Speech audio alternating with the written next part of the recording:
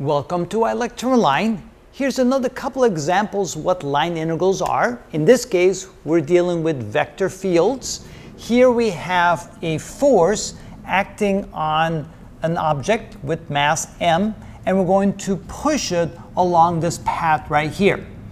Now, the path can be divided or subdivided into small little segments, let's call them DRs, small little changes in our progress as we're pushing this object from point A to point B. Notice that here the direction of travel and the direction of the force is the same. They're parallel to one another, but further along the path that we're going to take, you can see that those are not the same, that there's an angle, let's call it theta, between the force applied and the direction of motion. So if we multiply these two vectors together via the dot product, we have the force dotted with a small little advancement on our path along the curve or along the line of the path that we're going to take. And that's going to be equal to the magnitude of the force times the magnitude of the displacement times the cosine of the angle between them. And notice the result of the dot product will give us a scalar.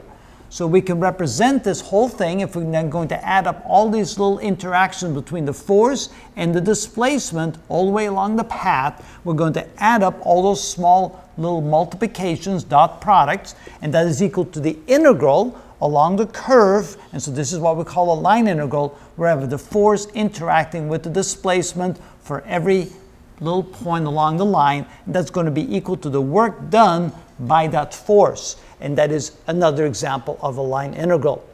Another place where we can use line integrals is, for example, let's say we have a wire that has a current, and because of that there will be a magnetic field going around the wire like this. You can find the direction of the magnetic field by putting your thumb in the direction of the current, and your fingers will curl in the direction of the magnetic field.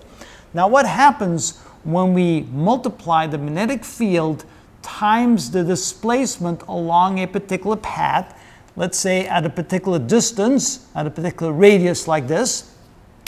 And so when we travel along the path, we will find that we've multiplied the strength of the magnetic field times the displacement, and then we integrate up all those multiplications all the way around. Again, it's going to be a dot product. But in this case, the direction of the magnetic field and the direction of displacement is going to be parallel, so the angle between them is always going to be 0, and the cosine of 0 is always 1. So it's always going to be equal to b times the path length, which is going to be 2 pi r. If we multiply that, or we add all that together, that equals what we call the permeability of free space times the current through the wire. As you can see that there's a relationship between the strength of the current and the strength of the magnetic field based upon that line integral. So there's all kinds of good practical purposes of line integrals, that we can see that we can travel along a line with a vector field, or as we saw in the previous video, we can travel along the line and interact with a scalar field.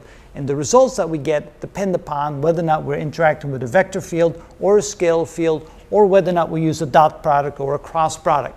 So we'll see some more specific examples of each type, and slowly you get the feel of what line integrals are, and you'll be able to work them out and be able to understand what we're doing, because line integrals are kind of confusing.